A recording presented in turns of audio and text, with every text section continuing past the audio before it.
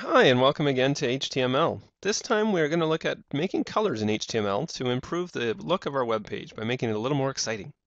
The way to make colors in HTML is to use a set of numbers known as the RGB Color Scheme. If you remember that TVs and monitors use three colors of light, and that's the red light, green light, and blue light, in order to draw anything on your computer screen.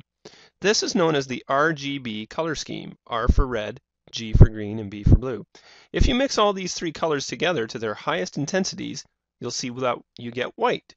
And if you mix all the colors with their lowest intensity, or if you set them all to 0, then you get black. So just imagine that you're in a room completely closed off with no lights on. If you don't have any lights, then the room appears dark, doesn't it? So here's how we can create the color code for black, and this will help tell us how to make different colors appear on our web page. The HTML color code for black, 3 sets of 2 zeros. They're just all zeros. The number sign in front means that we're using a hexadecimal number. So the hexadecimal number is a format used by computers that gives us values from 0 to 255 using only the digits from 0 to 9, which are the normal digits that we use in the decimal number system. But it also allows us to use the letters A to F, which will represent numbers higher than 9, or actually the numbers between 10 to 15. So with black, we have a set of all zeros. The first 2 zeros represent the amount of red in the color. The second set of numbers represents the amount of green. So if we turn on any of the green, or if we have just green on, then this middle value will be higher than the other values. And finally, the last 2 digits represent the amount of blue. So if I don't have any red light, and I don't have any green light, and I don't have any blue light, and if those are the only 3 lights that I have, then the color of the screen will be black. So when you're using HTML, make sure you spell color the American way. We can set the background color of the web page using the color attribute known as the BG color attribute of the body tag. So you can see that I have a body tag, and inside the body tag I had an attribute called BG color, and its value is going to be the color that I want. So since black is a set of all zeros, then that's what the color for a background color for black looks like. If I wanted to set the background color to red, then I simply replace the red values, which is the first 2 digits of that color, and I can change it to any value I want. But just as an example, to set the background to be a very bright red, then the highest value I can use is FF. You can see on this set of charts, and this chart is also available on the CP102 website, that FF is the highest number you can get with 2 hexadecimal digits. Its decimal value is 255, so I can actually use these hexadecimal values to get any number between 0 and 255. So if you look at the top, we have white, which has all the red, all the green, and all the blue turned on as high as possible. If we look at blue, then there's no red light and there's no green light, but all the blue light that we need is turned on to the highest. And the same with green and red. We simply have those components turned on brightest, but we have no other color components. The next 3 colors that you see here, cyan, yellow, and magenta, are combinations of either red, green, or blue light. So I can get cyan, which is a blue-green color, by mixing blue and green light together.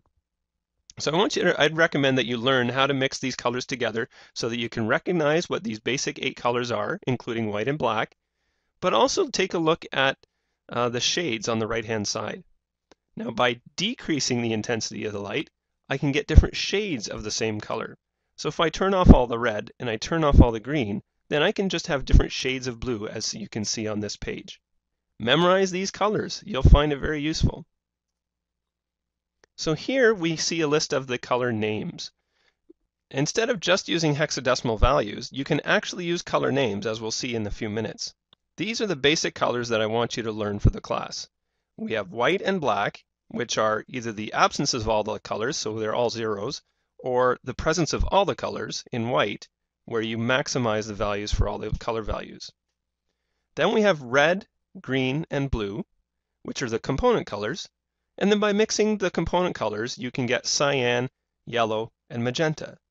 So magenta is a combination of red and blue, and yellow is a combination of red and green. And remember, we're talking about colored light. We're not talking about colored ink. because if you mix red and green ink together, you get something very horrible. But if you mix colored light together, you'll get the colors used for web pages and television. Now you don't have to really memorize all the possible colors because I'll give you a nice tool that allows you to pick and choose the colors you want, and it's known as the Visibone Color Lab. So let's visit that site now. Now as you can see, this web page states that this is the 216 color Webmasters palette, and it was originally decided when the World Wide Web was first started to being used that colors look different on a Mac and a PC, so that if you want your colors on your website to look the same on both platforms, you could only use these 216 colors. The improvements over technology over the last few years has made that pretty much not very true, but it is very common for people to only use these 216 colors. So if I find a color like red, then I can click on it, and I can see its hexadecimal value, and I can see a name for it, and I can also see the value in decimal, which would be the R, G, and B values. So if I have red, then I have 255, which is the highest value you can get in red, and there is no green, and there is no blue. Now you'll also see a set of numbers known as the CMYK values.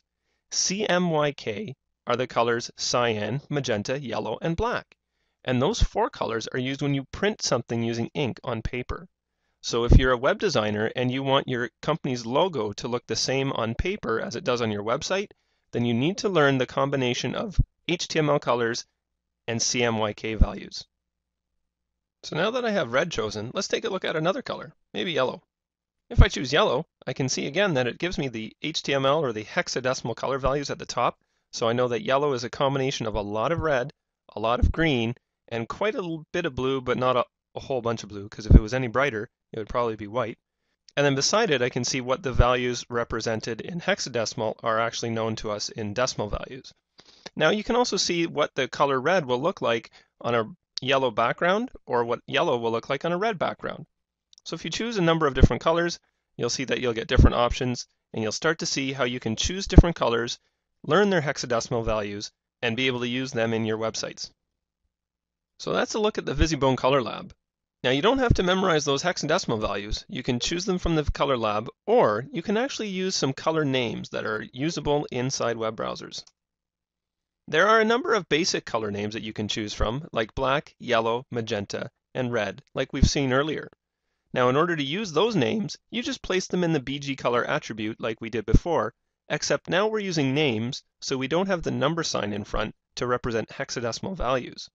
But if you want more interesting colors, let's check out this webpage I've created on color names, which is also linked from the CP102 website.